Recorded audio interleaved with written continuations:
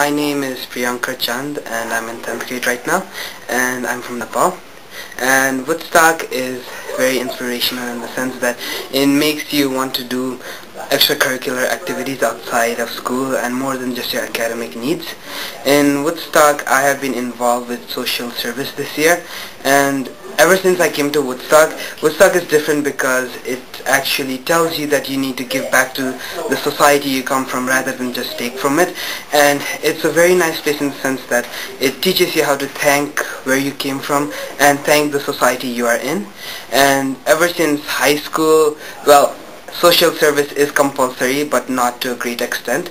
However, when you come to high school and you realize that there are problems in the society around you and you realize that you yourself have an opportunity to solve it, then Woodstock actually gives you a place where you can take your own initiative and solve problems yourself. And this year, me with my class governor, that means me and Sukham right now, have started this initiative called Adopt a Highway.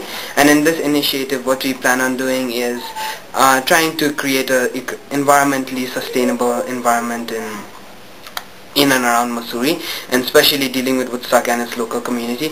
This is because the road that goes along from the Woodstock main gate till the bazaar is very filthy right now, and we realize that it's not only our responsibility but also the responsibility of the people around us.